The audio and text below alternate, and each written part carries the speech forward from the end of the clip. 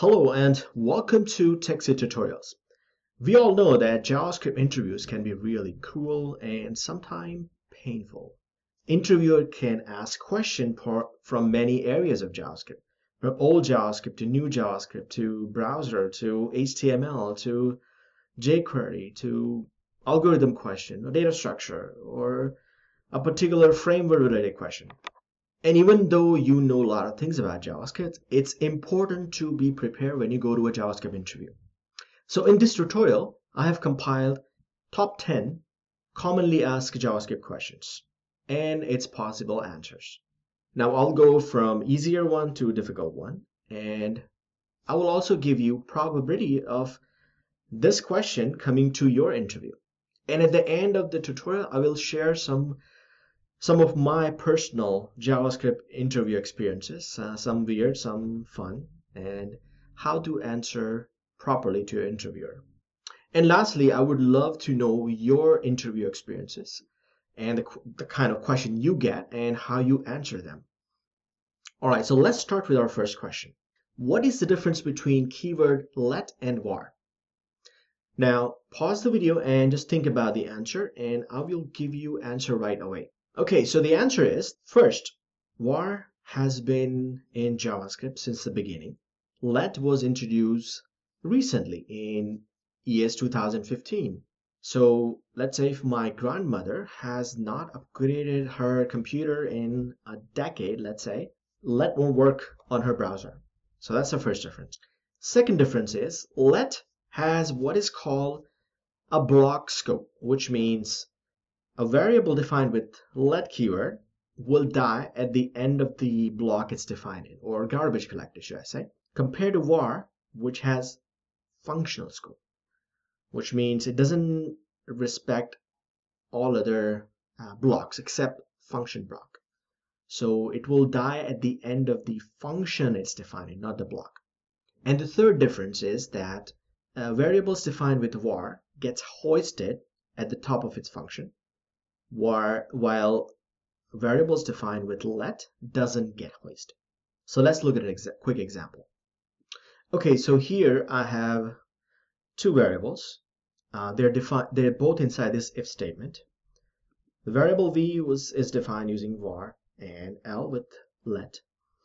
So if I console log it outside this if statement, let's see what happens. Okay, so as you can see here, that variable v, the value is 2, which means it exists outside this block. So it has a function scope. While variable L won't exist outside this block. And similarly, let's say if I move this inside the block before the definition of these variables, and if I run this, v is undefined because its definition gets hoisted, but not the value. So that's why it doesn't give you error, but L gives you error. L is not defined, so it doesn't exist before its definition. So L exists from its definition to the end of this, the block is defined, which means here, while v is all the way from here to here. And I would say probability of you getting this question is about 20%, I would say. All right, the second question is, what is the difference between triple equal sign and double equal sign? So pause the video and just think about your answer. All right, so the answer is, first, double equal sign and triple equal sign, they both are comparison operator, which means they would compare value on the left side and the right side and see if they are equal.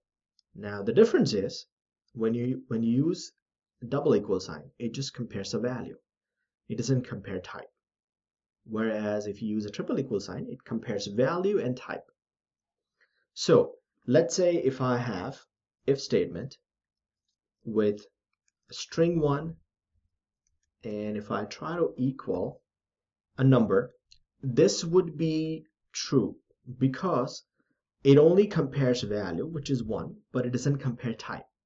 Compared to this, if I use, let's say, triple equal sign, where it compares the value and the type, so it would say, well, on the left side I have a string and the right side is a number, which is false. Now, if you want to be a really smart ass, and you can give a little different answer. So the way you would say is that if I use a double equal sign, what happens is that in order to compare, first it would try to make types on both sides equal.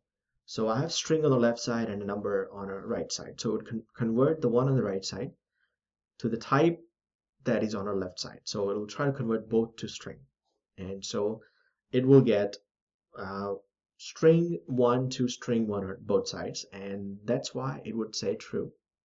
So it's not that it doesn't compare type, it just converts both to the same type. And when I use a triple equal sign, it doesn't try to convert anything. It just says, well, there's a string on the left side and a number, so it's not true. Okay, the probability of you getting this question is about 30%. The next question, what is the difference between keyword let and keyword const? Just think about it and pause the video.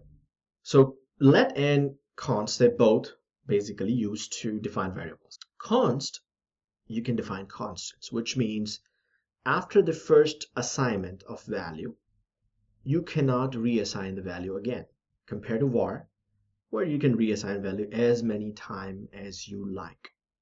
You can even change the type if you want, and let would let you do it. So if you want to look at the example, let's say if I have two variables, the first L is using let and the second is using const. So after the first assignment, which is L equal to 1, if I want to reassign the value to 2 and console it would let you do it. But with const, after the first assignment, it won't let me use the reassign the value 2. So if I run this, I would get 2 for the first, and second it would say assignment to constant variable, so which it won't let you do. If you want to sound a little bit of a smartass or a JS guru, you can give this answer.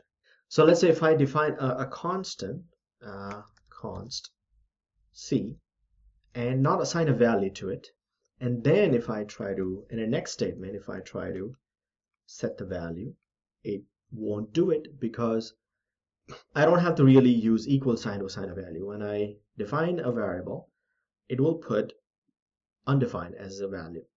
So it has already assigned a value. So now if I try to do c equal to 1, it thinks that, okay, I'm reassigning a value. It won't let me do it.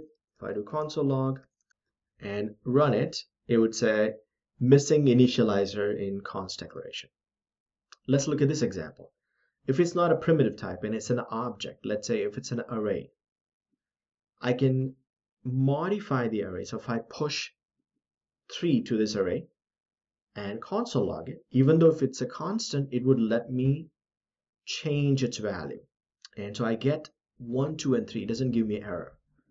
Because it's an object, it will let me modify the object by, I can add a value to it or remove it. What I cannot do is reassign it. So I cannot do this. So I cannot say c equal to. I cannot do this. This means I am reassigning value to it. So if I run this, I would get assignment to constant variable. So that's why a lot of times when I use objects, I define it with const and not let, so that I don't accidentally reassign a value to it. I can modify it, it's fine. Probability of you getting this question is about 10%. All right, so the next question is, what is the difference between null and undefined? Now, pause the video and think about the answer. The answer is they both represent empty value. But the difference is that when you define a variable but not assign a value to it, it automatically puts a placeholder, which is called undefined. So you don't have to do it. JavaScript does it for you. Null, you are doing it yourself. So if there was a value, I want to clean it up, I would set it to null.